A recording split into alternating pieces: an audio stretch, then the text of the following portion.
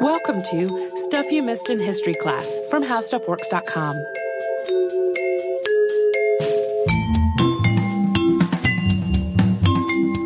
Hello and welcome to the podcast. I'm Tracy V. Wilson. And I'm Holly Fry.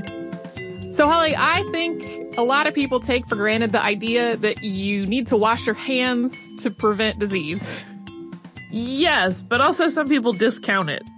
Well, and there's also a lot of research that even though this is a pretty ubiquitous and standard idea, a lot of people don't actually wash their hands nearly as much as they should. But regardless of all of that, it was not taken for granted in 19th century Europe, including among doctors, that you needed to wash your hands to prevent disease. And today we are going to talk about Ignaz Semmelweis, who was one of the people who made this connection between hand washing and disease prevention. The disease that he was preventing was childbed fever. And even though it was not taken seriously at the time, like people wrote him off entirely, today he's known as everything from the father of infection control and the savior of mothers and the conqueror of childbed fever, which is a lot of, very lofty pronouncements. And he did do amazing work, but it did not last past his lifetime.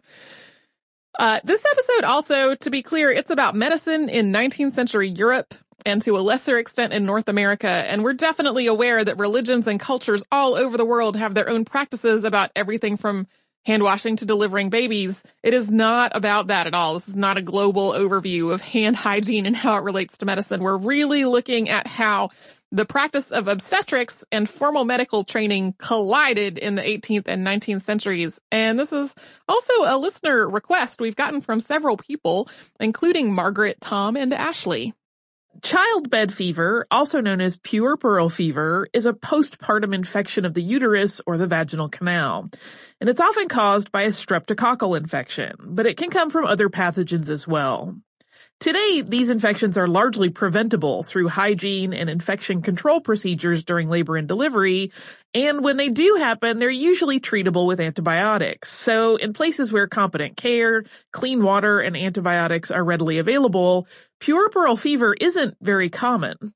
This was not the case before the germ theory of disease or the discovery of antibiotics.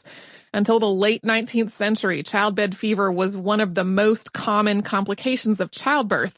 Within about 3 days of giving birth, patients developed abdominal pain, fevers, abscesses, and other signs of infection, and this would often progress to blood poisoning and death. Sometimes incidents of childbed fever were sporadic, and between 20 and 30% of those sporadic infections were fatal. But when an epidemic of childbed fever swept through a community or a hospital, it tended to be a lot deadlier with a 70 to 80% mortality rate. And a lot of prominent women died of childbed fever throughout history, including Mary Wollstonecraft, Henry VIII's wife Jane Seymour, and possibly recent podcast subject Phyllis Wheatley. Obviously, a lot of ordinary women did too that aren't in the history books. It was something both expecting parents and their doctors and midwives dreaded and feared. Childbed fever was described in medical literature all the way back to Hippocrates in the 4th century BCE. And in the years before evidence-based medicine, people blamed it on a range of causes based on whatever medical theories were in use at the time. So everything from an imbalance in the 4 humors to miasmas or bad air. By the 18th century, doctors were devoting a lot of writing to arguing about whether it was an inflammatory or a putrefying disease. In the 18th and 19th centuries, a few things happened in tandem that led to a big increase in childbed fever epidemics. One was that more babies were being delivered in hospitals rather than at home. In some cases, these hospitals were part of social programs. The idea was to provide free care before and after delivery to try to stop infanticide among families that were living in poverty. Some of these hospitals employed midwives, and others of them employed doctors, and this was also a change. Before this point, doctors and surgeons who were almost exclusively male had really only been involved in delivering babies when there were really serious complications. It was so unusual for a man to be involved in delivery that in some places these doctors were called man midwives. So the idea that a doctor would be involved in the routine delivery of a baby was fairly new in the 1700s. Also fairly new was the widespread use of autopsies as part of medical education. Although autopsies existed well before this point, it was only in the mid-1700s that the field of medicine really started using them to try to improve on medical knowledge and teach medical students. And in the late 18th and early 19th centuries, doctors started using autopsies of childbed fever victims specifically to try to learn more about the disease. All of this together meant that at about the same time, more people were giving birth in hospitals assisted by doctors, and more doctors and medical students were handling and dissecting cadavers as part of medical study, including the bodies of people who had died of childbed fever. Because illnesses were blamed on things like miasmas and imbalanced humors rather than on pathogens, these post-mortem examinations were being conducted with bare hands, and those bare hands were not usually washed before working with living patients. Surgical gloves weren't even invented yet. That wouldn't happen until the late 1800s, and when those gloves were invented, they were really about protecting the hands from chemicals, not protecting the patients from the spread of disease or the doctors from contracting diseases from the patients. The result of all of this was a dramatic increase in epidemics of childbed fever, particularly in hospitals. One swept through the Paris Hôtel Dieu in 1745 and 1746. Another struck the British Lying-in Hospital in 1760. These were frequent and widespread enough that hospitals weren't usually thought of as safe places to give birth.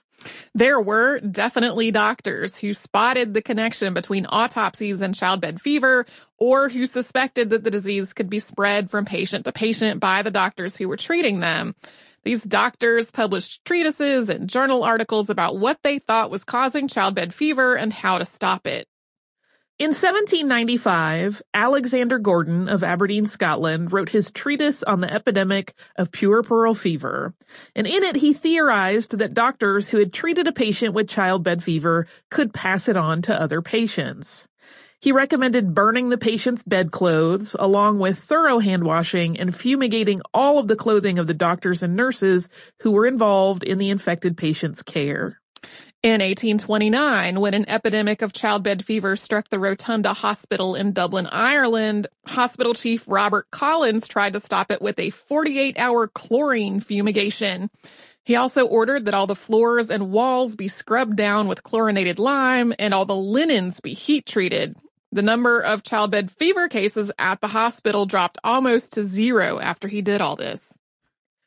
In 1843, Oliver Wendell Holmes Sr. delivered a paper called The Contagiousness of Puerperal Fever to the Boston Society of Medical Improvement.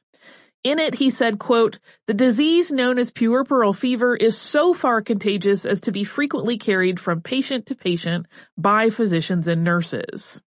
He then went on to describe a number of steps to try to prevent the spread of the disease. These included that obstetricians should never conduct autopsies on patients who died of childbed fever. And if for some reason an obstetrician had to, he should very thoroughly clean himself, change all of his clothes, and abstain from patient treatment for at least 24 hours. Holmes went on to recommend that if a doctor treated a patient who then contracted childbed fever, he should consider all of the patients that he went on to treat to also be at risk until significant time had passed without anybody else being infected. And if two of his patients developed childbed fever in close proximity to one another, he should remove himself from medical practice and bring in a substitute for at least a month. Holmes's paper made recommendations that would have been both useful and effective for preventing the spread of childbed fever. But it didn't get a lot of attention until it was reprinted as a pamphlet and more widely distributed. And then the response among the medical community was total dismissal and outright mockery. Charles D. Meigs, an obstetrician from Philadelphia, described Holmes's theories and recommendations as, quote, jejune and fizzonless dreamings, and claimed that any doctor who saw an increase in childbed fever was just unlucky. When Ignaz Semmelweis came to the same conclusion that Oliver Wendell Holmes Sr. had, the response from the rest of the medical community was very much the same, and we'll talk about it after a sponsor break.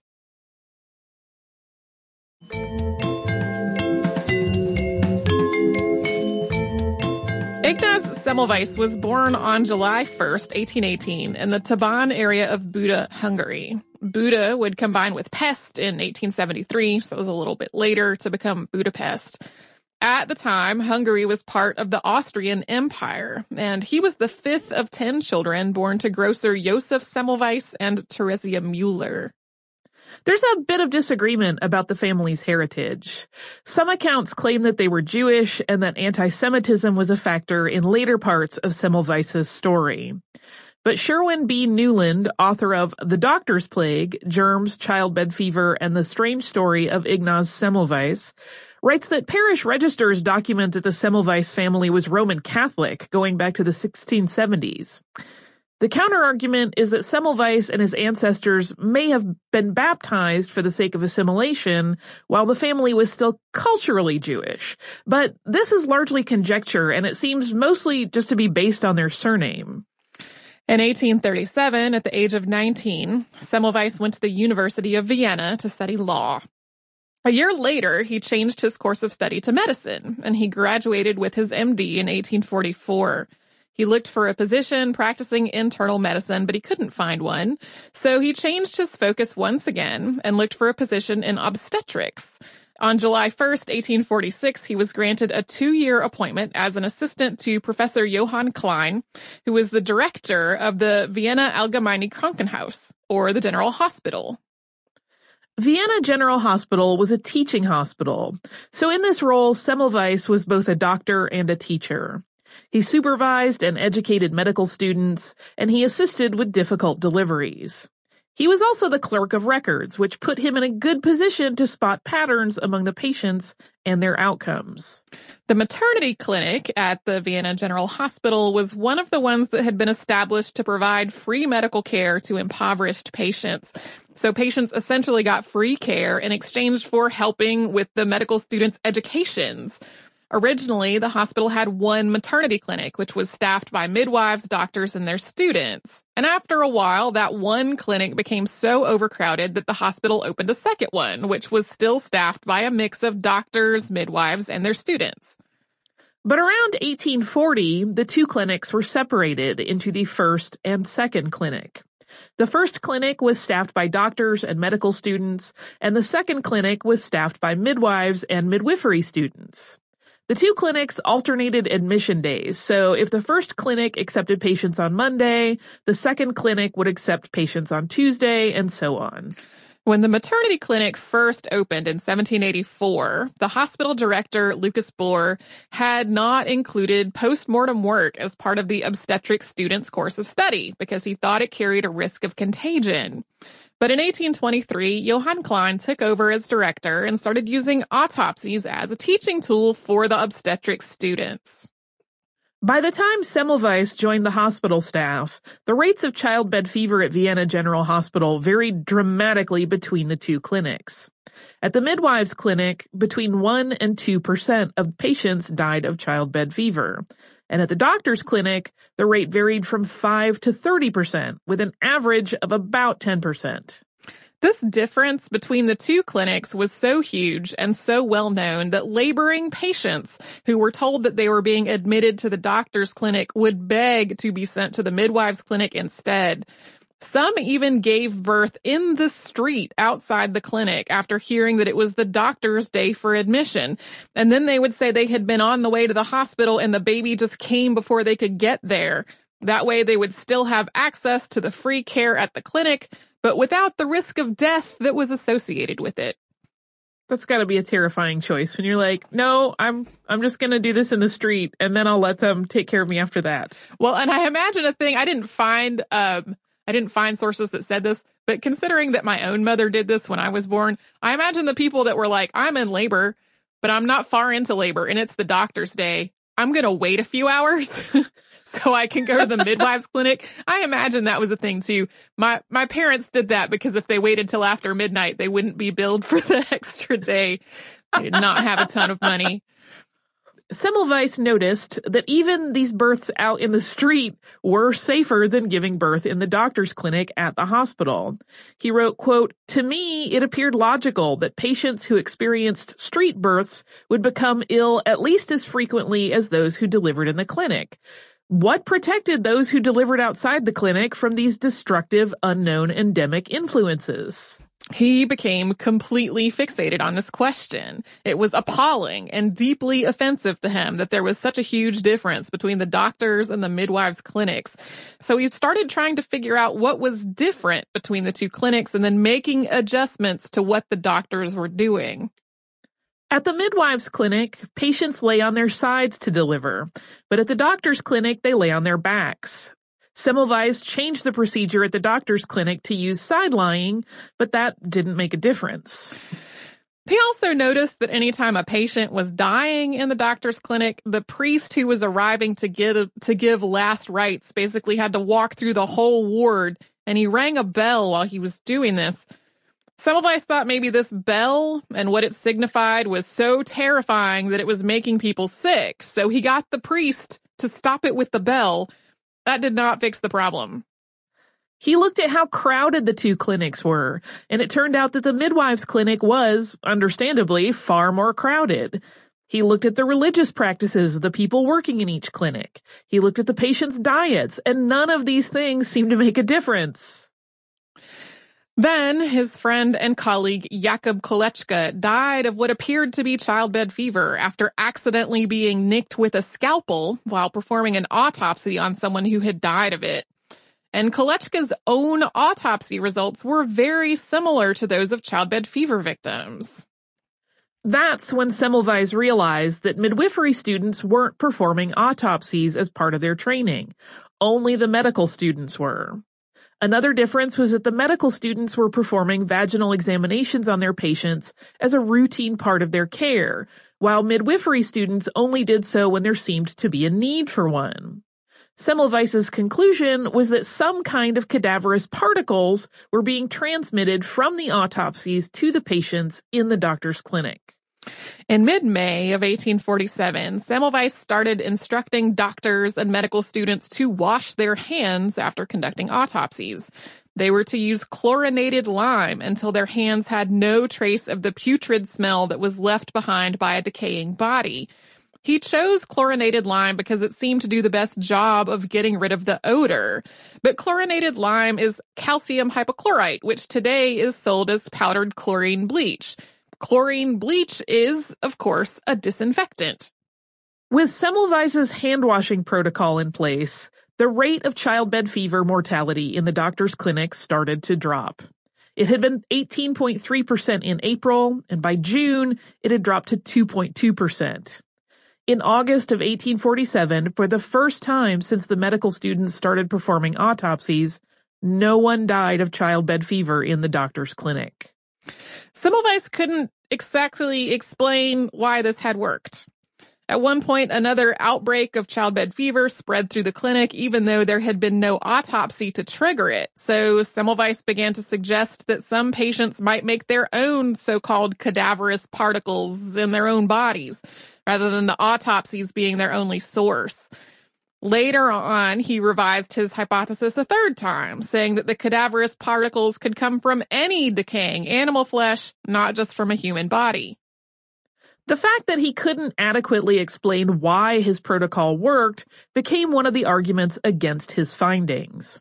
While some of his medical students agreed with and supported his work, most of the established doctors at the hospital dismissed him completely. Director Johann Klein insisted that it was the clinic's new ventilation system, which was getting rid of dangerous miasmas, and that should get the credit.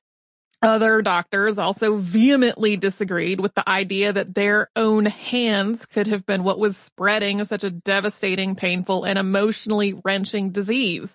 It was unfathomable to them that a doctor could have dirty hands in the first place.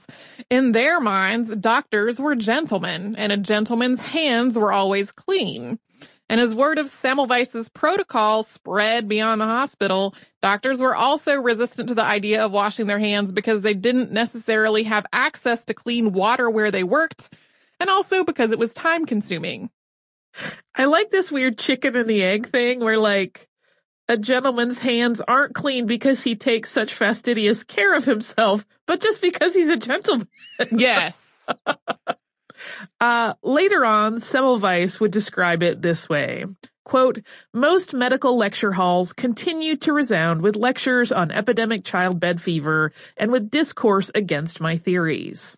The medical literature for the last 12 years continues to swell with reports of puerperal epidemics, and in 1854 in Vienna, the birthplace of my theory, 400 maternity patients died from childbed fever. In published medical works, my teachings are either ignored or attacked. The medical faculty at Würzburg awarded a prize to a monograph written in 1859 in which my teachings were rejected. So he wrote that a little bit later, and to return to this current part of the story, Semmelweis did not back down in the face of all this opposition. In 1848, he started requiring that medical students clean all the instruments that were used during labor and delivery with chlorinated lime as well. The clinic had already had a month where there had been no deaths, and at this point, the ongoing mortality rate from childbed fever at the hospital dropped almost to zero.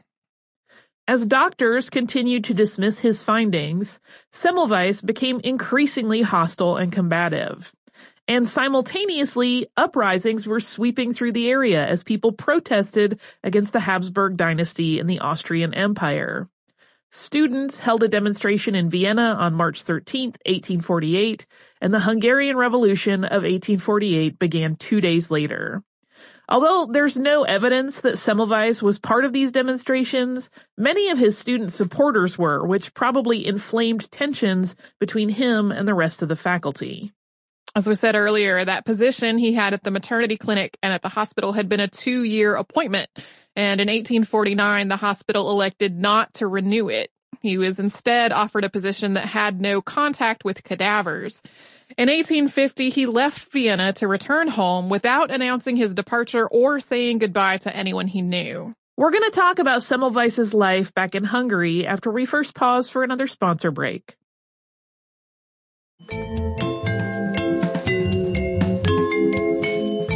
In 1851, Ignaz Semmelweis was named head of obstetrics at St. Rochus Hospital, although this was really an honorary and unpaid position.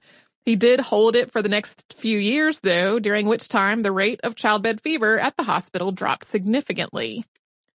In the mid-1850s, Semmelweis left St. Rochus and became a professor at Pest University. In 1857, he married Maria Weidenhofer, and they went on to have 5 children together. During these years, Semmelweis continued to advocate for hand-washing after autopsies, and he also wrote a series of extremely hostile open letters to the doctors who dismissed his ideas, calling them murderers who were responsible for the deaths of women through their negligence. This seems to me like a very fair assessment, but people began to increasingly think he is just an angry man that no one should listen to. He wrote things like, "You, Herr Professor, have been a partner in this massacre. And should you, Herr Hofrath, without having disproved my doctrine, continue to train your pupils against it, I declare before God and the world that you are a murderer, and the history of childbed fever would not be unjust to you if it memorialized you as a medical Nero." In 1858, after years of his supporters telling him he should publish his work, he published The Etiology of Childbed Fever. Another work, The Difference in Opinion Between Myself and the English Physicians Regarding Childbed Fever, followed in 1860. And in 1861, he published a book called The Etiology, the Concept, and the Prophylaxis of Childbed Fever. In places, this was a clear and well-written treatise on childbed fever. But large portions were actually diatribes against his critics, some of them rambling, repetitive, and almost nonsensical. Ignaz Semmelweis had been described as abrasive, dogmatic, and even rude for most of his career, but by the time this book came out, he was also starting to behave erratically. This got worse in the early 1860s, and on July 13th, 1865, he returned home from a family outing and was behaving so bizarrely that his wife became convinced that something was seriously wrong with him. And then on July 21st, he went to a meeting at his job where, among other things, he was supposed to talk about candidates for a vacant lecturer's post. And according to his former assistant, instead he read a piece of paper containing the midwife's oath of practice, clearly unaware that he was doing anything amiss. Semmelweis planned to go to a spa and take water treatments there, and he departed with his wife and some attendants on July 29th. But the next day, for reasons that aren't entirely clear, he was instead committed to a public institution, where he died on August 13th, 1865, at the age of 47. He was buried in Vienna 2 days later. There are some conflicting reports about what happened at the institution. In some accounts, he became so violent that he had to be restrained, and during that encounter, he was injured. But in others, he was severely beaten by guards and then left without any kind of medical treatment. Regardless of exactly what happened, an injury to his finger that he either had when he got to the hospital or sustained in the incident became infected. An autopsy that was performed at Vienna Allgemeine Krankenhaus diagnosed, quote, paralysis of the brain as his cause of death. Today, it seems likely to have been septicemia. But the autopsy also revealed that he had severe injuries that do suggest that he had been beaten. It's also not clear what caused his behavior to become so erratic in the last years of his life. Theories range from the continual stress of being such a pariah in the medical community to early onset Alzheimer's to late stage syphilis, which was an occupational hazard of being an obstetrician at a busy hospital at this point in history. In the later years of Semmelweis' life, other doctors were also working on ideas that were related to contagion and the germ theory of disease. In 1850, 2 years after Semmelweis instituted handwashing at the Vienna General Hospital, James Young Simpson of Scotland published a detailed description of how materies morbi could be introduced into the body during labor and delivery, and how the postpartum body was primed for infection and because of the dilation and abrasion sustained during birth.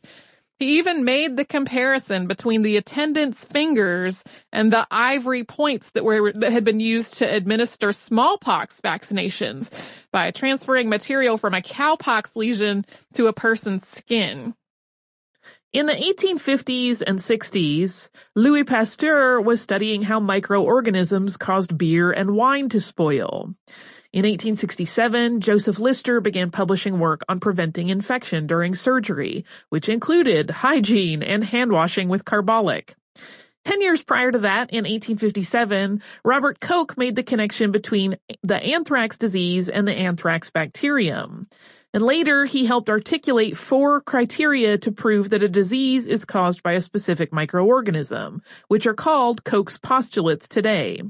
These criteria are that the microorganism is always associated with the disease, that it can be taken from a diseased animal and grown in a culture, that the cultured organism can cause the disease in a healthy animal, and that the same microorganism can be collected from the newly diseased animal. So based on the work of Louis Pasteur, Joseph Lister, Robert Koch, and others, infection control finally became a routine part of obstetrics in the 1880s.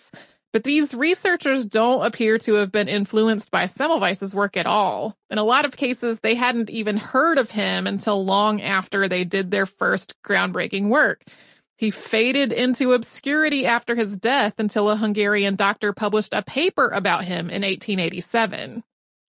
Today, there are lots of hospitals and clinics named after Ignaz Semmelweis, along with the Semmelweis Medical Historical Museum in Budapest.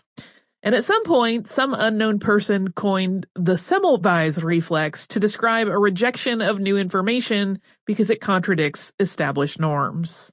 Even though puerperal fever is much less of an issue for a lot of the world today than it was in 19th century Europe, hospital-acquired infections are still an issue even in the most affluent parts of the world.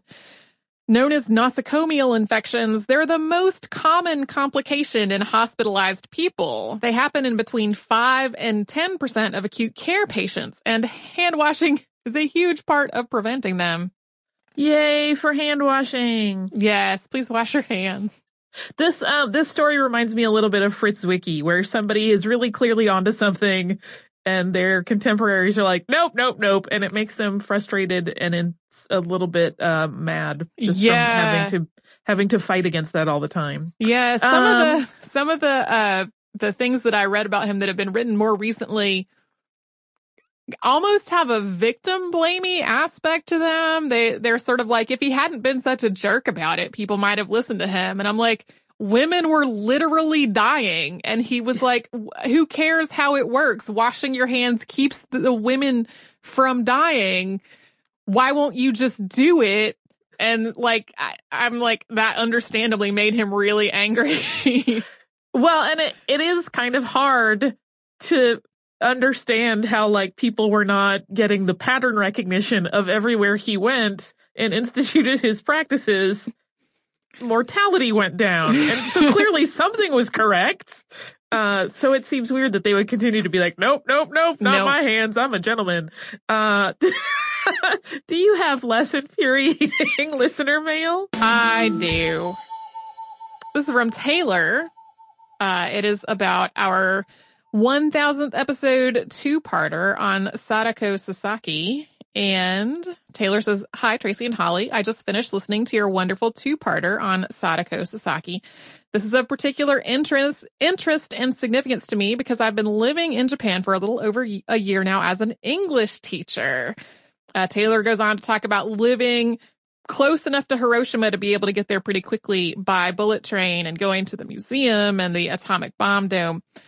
The Memorial Museum is, as you can imagine, horrifying, but by the end, it is hopeful, featuring, as of last year, a crane on display made by President Obama, as well as a visitor book where you can leave thoughts and messages about the need for peace for all countries to do away with nuclear warfare. There's a good display in the museum on Sadako, featuring a timeline of her life and several of her cranes, including some of those very tiny ones folded by pins. It was surreal and very poignant to see them, and when you exit the museum into the Peace Park, there is the statue of Sadako holding a crane, and then surrounding the bell you mentioned are display cases full of cranes, sent usually by school children from all over the world to honor Sadako, of all colors and sizes, many just strung together in bunches of 1,000, but sometimes arranged into artwork pieces. I've attached some photos from my trips. I'm sure they look the same as any photo you could Google, but they're breathtaking. When you go to the Memorial Museum, along with your ticket, you are giving a postcard with paper made out of recycled cranes from these displays. Most big shrines I've gotten to visit in Japan have at least one area where strings of cranes are displayed for good health and healing and good fortune, and of course with Sadako in mind. Another quick note about the terrain and weather in this specific region of Japan. It is very hilly/mountainous. It depends on how you define a mountain. I've described this terrain to friends and family as pretty visually similar to West Virginia. Presumably, this would have made it pretty difficult to flee the city after the bombing, as many did, especially in August when the heat and humidity are very oppressive. I've gone hiking in the summer and the humidity gets up to 100% sometimes, and it feels like you're trying to breathe underwater. It's really unlike anything I've experienced in the USA. The same goes weather-wise for Nagasaki, being much further southwest. One last addendum to a very long email. On a recent trip to Kyoto, I learned by a tour guide that the reason this city's hundreds of temples, shrines, and historical sites, some very ancient, survived World War II was the fact that the United States recognized the historical and cultural significance that these sites held and thus did not firebomb Kyoto. Haven't verified this information, but it's fascinating. Taylor goes on to offer up some thanks. So thank you, Taylor. So I wanted to read this for a couple of reasons. One is that we have gotten a lot of really great email after those 2-part episodes. A lot of people who either live in Hiroshima or have visited Hiroshima or have done crane folding projects with their classes. So many of them, and they've been so wonderful to read. And these pictures that Taylor sent are beautiful. Thank you so much. And I also did want to follow up on the point made about Kyoto. So it is interesting that when they were choosing where to drop the atomic bomb, Kyoto was actually at the top of the list for a long time because of its cultural significance. Like, it had not been touched by firebombing until that point, but the train of thought was, oh, it would be so culturally devastating to destroy such a historically important city with all of these very important religious sites and historical buildings. Maybe we should drop the bomb there. But the Secretary of War, Henry Stimson, had visited Kyoto with his wife earlier in his lifetime, and he kept insisting that it was too beautiful to protect and they should not drop the bomb on it. And the rest of the committee that was making these decisions kept being like, but seriously, dude, that will be the most devastating place. And so it was not so much that the United States recognized the cultural value of Kyoto. It was that Henry Stimson objected to what his committee was telling him was the best plan and eventually got them to choose a different place. So if you would like to write to us about this or any other podcast, we're at historypodcast@howstuffworks.com. And then we're on all over social media at Missed in History. So you can find us on Facebook and Pinterest and Instagram and Twitter. You can come to our website, which is missedinhistory.com, where you will find show notes for all the episodes Holly and I have ever done together. There's a search bar up at the top where you can look for episodes that are interesting to you. There's also an archive of every episode we have ever done. And you can subscribe to our show on Apple Podcasts, Google Play, and wherever else you find podcasts.